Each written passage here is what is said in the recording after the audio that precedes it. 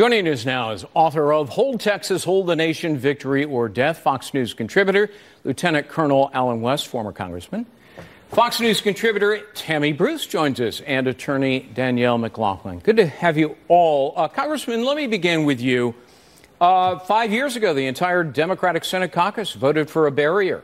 Back in 2006, they voted for the Secure Fence Act that included Barack Obama, Hillary Clinton, Chuck Schumer, the whole gang. Now, all of a sudden, they're against it. That's only because Trump is for it, right?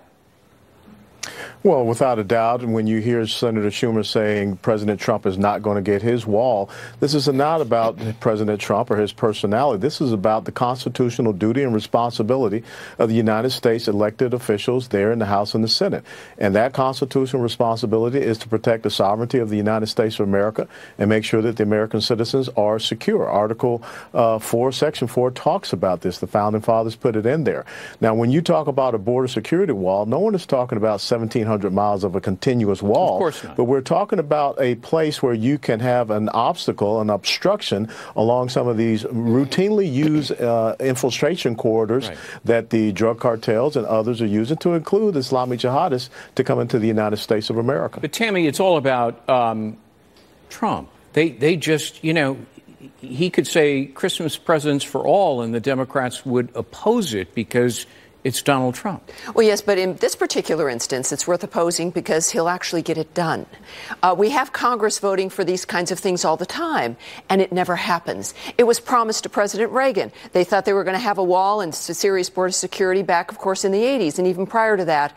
And this is a president who actually can't be controlled in that he can't be stopped from getting things done.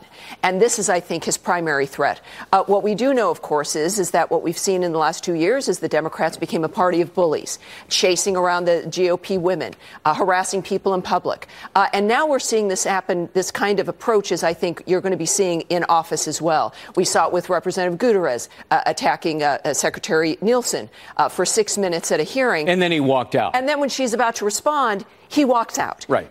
So look, this is what the American people, I want them to see it for the next 2 years, but we also know that this can't be a game. It's been a game for too long for Washington.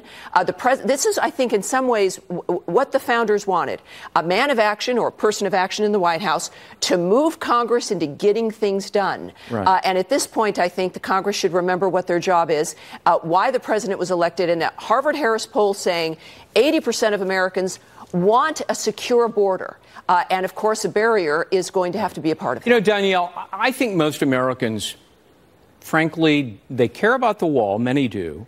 But I don't think they care if the government shuts down because it doesn't affect them. There have been 18 government shutdowns since 1976.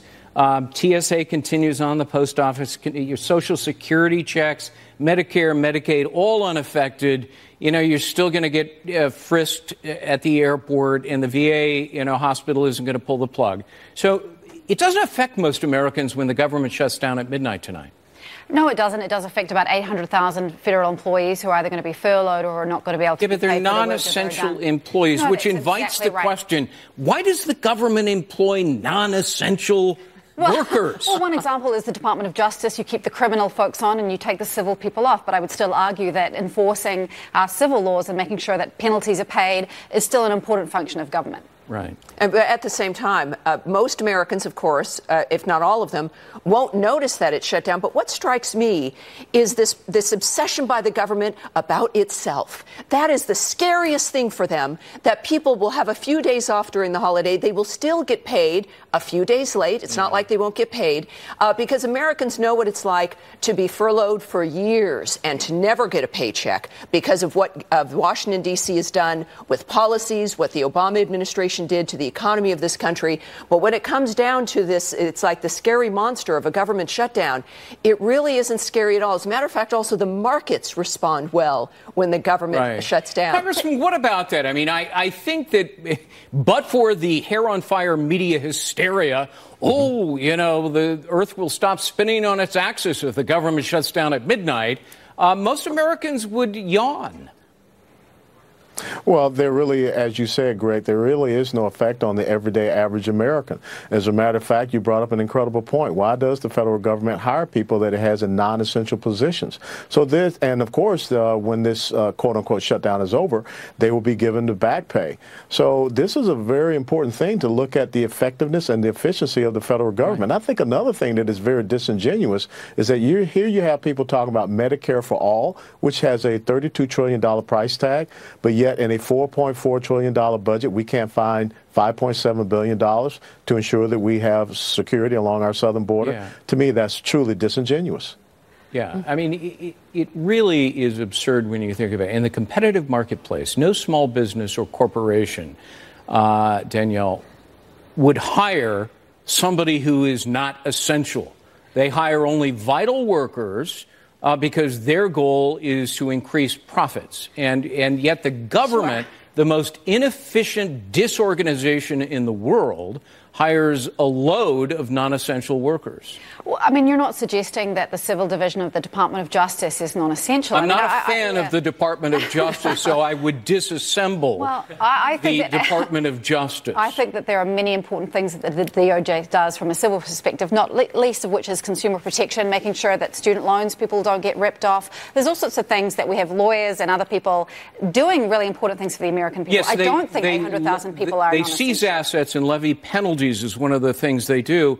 Why not use the $14 billion they seized from El Chapo, the Mexican drug cartel kingpin, and use just a portion of that to pay for the wall? Well, just to remember, when we think about money and who we're hiring and what we're paying for, remember the billions that were lost in the State Department when Hillary Clinton was Secretary of State.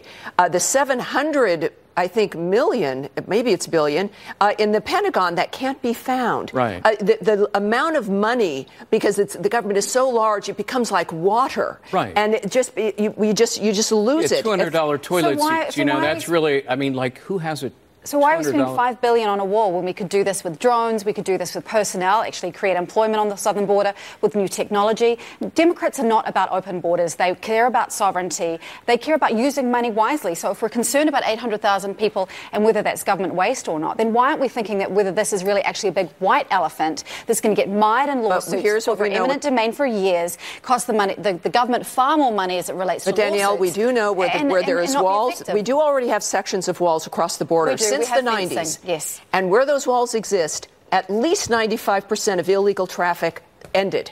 And that includes illegal aliens and drug traffic. So we have the proof in the history along our own border where the segments of walls exist, and again, starting in the 90s. So it's been consistent historically over the decades. Congressman West, let me come back full circle to my original question. Democrats have long argued for a barrier on the southern border. And yet now they're flip-flopping. Would you agree that the only reason is they don't want to give Donald Trump a political victory because he promised the wall? Yeah, you're absolutely right. This is not about President Trump, although Senator Schumer says that. Ask the Israelis who built the wall, what did that do for stemming terrorism when they had those first and second intifadas? When you look at proven, as Tammy has talked about, there are direct results from having a border obstacle down there along our southern border. And I know that Danielle talked about drones and other things. You can use the drones. You can use people on the ground. But the purpose of a wall is to canalize or channel people into areas where you do have those additional resources. We just found out this past week that we had an infiltration tunnel that was being built and almost completed along our southern border. We have a very serious problem, and we have to rectify it. All right. Congressman West, always great to see you. Tammy, Danielle, Merry Christmas. Thanks for being here. Yeah, Merry Christmas, you guys. Happy holidays.